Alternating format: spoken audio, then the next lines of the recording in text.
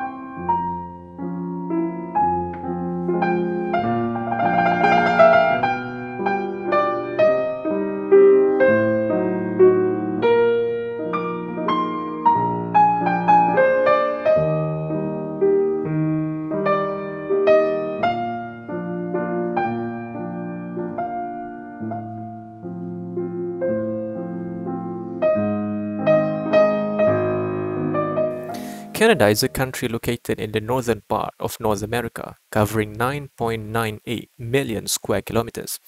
Although being the second largest country in the world after Russia, the country itself only has 10 provinces and 3 territories. And we can all agree that the country itself is gifted with such beauty and diverse geographical features, such as including the landscapes of rocky coastlines, forests, mountains, inland deserts, grassy plains, and snowy mountains. And these geographical features are the reason for travelers all around the world to flock these destinations, making these 3 provinces, which is Vancouver, British Columbia, and Alberta, the center of rail routes of one of the most unique rail service in the world, the Rocky Mountaineer.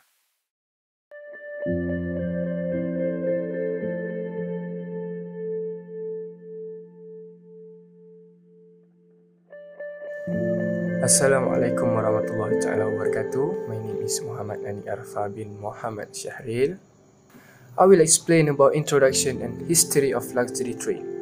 Okay, first, many people believe luxury train travel in Britain, Europe, and the United States was the product of the 20th century's interwar years. True, some of the most illustrious luxury trains are firmly entrenched in this period. But the history really unfolded much earlier, to the end of Victoria's reign, when the old world was beginning to attract thousands of international visitors from the new world, presenting a stage where the luxury travel was now clearly on show. Second, the luxury trains are known to offer a very comfortable ride. Some luxury trains take passengers on a leisurely long journey. But before the invention of sleeping and dining cars, long-distance train travel was never a favorite. It is not comfortable at all. Until 1865, George Pullman invented the Pioneer, the first sleeping car, and was followed 2 years later by hotel cars. The Pioneer is considered the first luxury train, included with dining and sleeping areas. Since then, there are countless amounts of luxury trains around the world, because most travelers would seek comfortable experience while taking a long journey. So the main point of history about luxury train, first is before the invention of sleeping and dining cars, long distance train travel was an uncomfortable experience. And the second point is until 1865, Judge Pullman invented the Pioneer, the first sleeping car, and 2 years later followed by hotel cars. And for another point is Pioneer is considered the first luxury train, included with dining and sleeping areas. Thank you.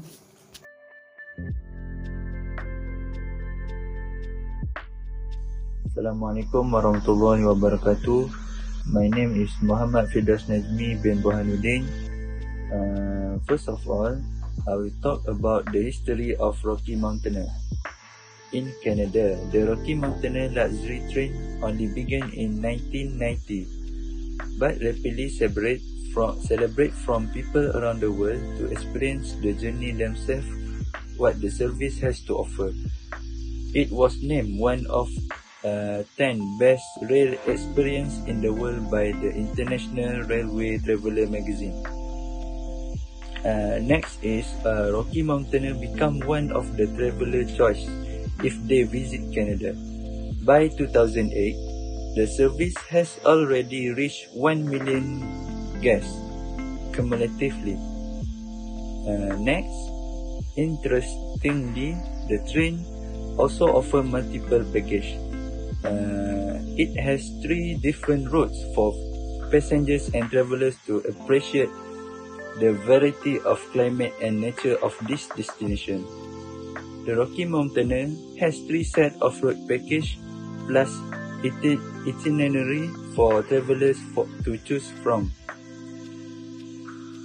The reason is that the rail service does not only offer on-board experience but outdoor experience as well. So we will continue with my friends. Thank you.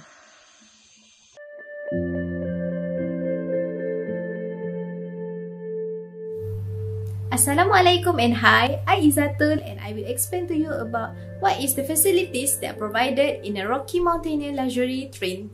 So let's start. The Rocky Mountaineer luxury train is a train that does not have a sleeper car. This train operated only in the daylight and it tours through the Canadian Rockies that are scheduled for the guests to see all of the scenery. After a day on board the train, the guests will overnight in a comfortable accommodation that are provided for them in Kamloops, Quesnel or Whistler, and in British Columbia. So from the slide above, we can see there are different between 2 types of package. One is silver leaf package and the second one is gold leaf package. Let's start from the panoramic view and seating. For the passengers in a silver leaf package, the coach's custom designed single level glass dome offers the passengers a completely panoramic view of their world. For oversized glass dome windows, the style gives them a clean, crisp view and a snap for photography. So, by reclining their chairs or take a bit closer in the outdoor viewing area, all passengers can face the views while in the comfort of their seats. On the other hand, the passengers from the gold leaf package will get a massive view of a space that can be seen through the windows of B-level glass dome coaches. This room size is convenient for them to spread their legs while enjoying the panoramic view from the upper level seats. Additionally, the other way they can enjoy the view is through the special platform of outdoor viewing. They just need to walk into the outdoor viewing platform near the coaching center. The second point is about the dining room. For the dining room, passengers can enjoy the gourmet meals served in the comfort of their seats, including snacks. The seats are already equipped with 4 big tables that are convenient for the passengers. For meals, They will provide the delicious Western Canada inspired cuisine for breakfast and fresh Fraser Valley chicken breast and Alberta beef short ribs for the lunch menu. Passengers are also served to their preference alongside a selection of alcoholic and non-alcoholic beverages. Passengers also could dine in a dining room. They are located at the lower floor, which is provided for the luxury package or gold leaf package. The dedicated dining room on the lower level allows the passengers to dine more comfortably. Passengers will have the luxury to enjoy the gourmet meals prepared by the executive chef themselves.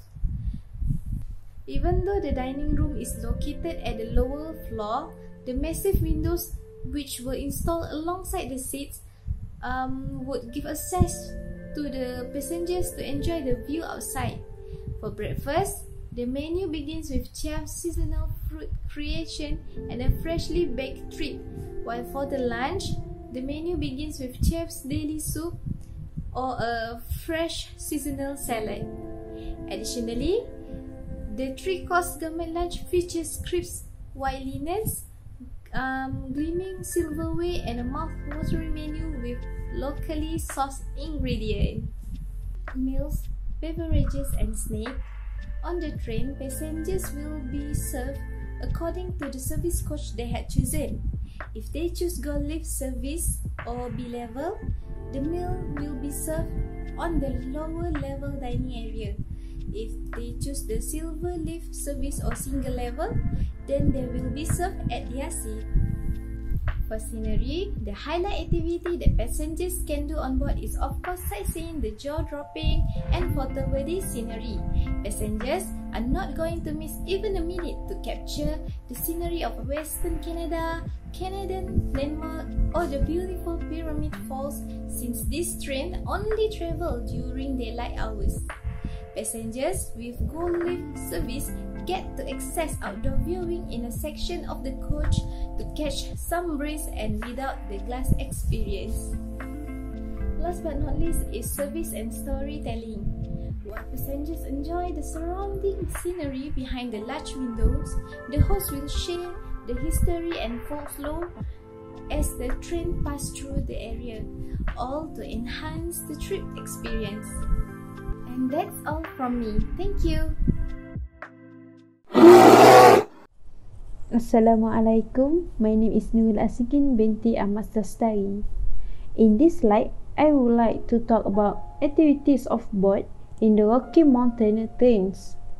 First activity that you can do is Wildlife Tower in Banff National Parks. By walking in the town side and on some popular trails, can revolve caribou, deer, eggs, bighorn, sheep, and even bears. There have more than 50 species of mammals calling Banff and the surrounding Rocky Mountains home. You are bound to catch sight of at least one of the local along your trips. Second is ride gondolas. Banff Gondola is the first attraction in the towns, with the glass encased lift offer the ultimate view of the dynamic landscape of the Rockies as it ascends up Sulphur Mountains along the mast. While you ride gondola, you will get X minute standing sightseeing chairlift to the standing viewing deck at 2,385 meters and gaze at the beauty before you. For the next activity that you can do is hiking. You can hike in Johnston Canyon, an easy hiking trail where you can see the view well from the falls or downhill depending on the distance you want to travel. You will be amazed by the beauty of the mountainous area. Climbing the Tunnel Mountain will offer an incredible shift to low peaks, where it offers stunning view of the city, Bomb Valley, and Mount Randall along the way. Next activity is panoramic helicopter towers. Travelers able to see the Canadian Rockies from above, some of the most spectacular sights of Banff National Parks. A panoramic helicopter tower can last for up to 55 minutes per ride. Next activity is skiing or snowboard. When you stop in Vancouver, you may try skiing or snowboard. In winter, in the North Shore Mountains, there will be a beautiful snowy sky. Because Vancouver is one of those places where there is snow during curtain season. The place has become an area for families. At the Simmer and Gross Mountain in North Vancouver offer up challenging runs and fun family. And Sippers in West Vancouver, the world-class skier, hop aboard a shuttle and head to Blackcomb for one of the best alpine experience in the world. Assalamualaikum warahmatullahi wabarakatuh.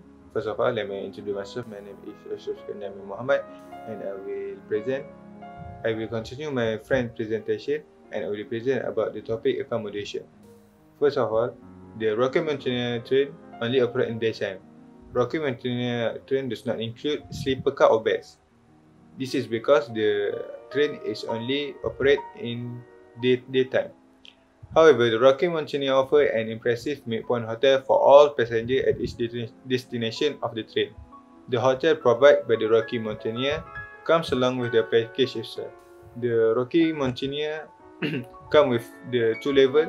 First level is silver lift service level and gold lift service level. First of all, the hotel that provided by the silver lift service level is JW Marriott Vancouver, located in the heart of Vancouver Entertainment District. The second is Fairmont Churchill Lake Louise, located between snow-capped mountain and shimmering Lake Louise. And the third is ALK plus Avenue Hotel, minimalist design from classic mountain getaway. The second level is Gold Lift service level. The first hotel is Rimrock Resort Hotel, located near Banff, Gondola and Banff Upper Hot Spring. The second is Fairmont Pleasure for the newly renovated luxury suites and relaxing spa service. The third is Fairmont Jasper Park wooden chalet on the shore of Lake Beaufort. Let me continue the presentation to the journey and routes of the train. Firstly, I think the presenter Luqman showed the map of the journey and routes of the train. So, Rocky Mountaineer offer three district called route along the journey. First passage to the west. Second, journey through the cloud, and second, rainforest to Gorash. There are three railroad from the Rocky Mountaineer. First passage to the west to the railroad connected Vancouver, Kamloops, Lake Louise and Banff. Train day 2 Vancouver to Kamloops, and train day 2 to Kamloops to Lake Louise and to the Banff. Second is journey to the cloud to the railroad connected Vancouver, Kamloops and Jasper. Train day 1 Vancouver to Kamloops, and train day 2 to Kamloops to Jasper. And lastly, rainforest to Gorash. 3-day railroad connecting Vancouver, Whistler, Quesnel and Jasper. Train day 1 Vancouver to Whistler, train day 2 Whistler to Quesnel, and train day 3 Quesnel to Jasper. Itinerary of first passage to the west highlight. First passage to the west highlight. For pricing and additional package option for this route, visit the travel planning guide on page 68. Journey 7 days, hotel night 6 nights, train day 2 days, and meals included 2 breakfast and 2 lunch. Trip highlight Vancouver Lookout, your choice of activity in Vancouver, Yuhu National Park tour Lake Louise to Banff, Banff to Calgary tour including Banff Gondola, panoramic helicopter tour, Calgary Tower and National Park. So I continue my presentation to itinerary of first passage to the west highlight. For the first level, there is silver lift is 3,748 silver lift and 5,019 for the gold lift.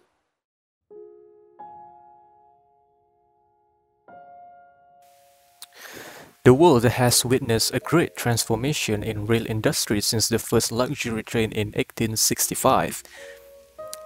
Canada's Rocky Mountaineer enhanced the experience on board for long journeys such as the dining and comfortable seating. But one thing that makes the Rocky Mountaineer is unique from its competitors is the railway. The railway travels in great distance, passing through breathtaking terrain such as the Rocky Mountains, lakes, a wildlife habitat, snowy mountains, rainforests, and much more. The passengers get to see many shifts in landscapes in one board. If that is not enough, the Rocky Mountaineer offers itineraries that include accommodations and outdoor activities. In conclusion, the development of the rail industry plays an important role in tourism industry. Travelers seek comfort and leisure for their long journey, creating opportunities for the rail services. For instance, according to the data from the Rocky Mountaineer, the company's operations generated over $200 million in 2015 in GDP, the gross domestic product, in contributions in British Columbia and Alberta. So with that being said, we can all agree that the rail industry was and will always be the important player of the tourism industry.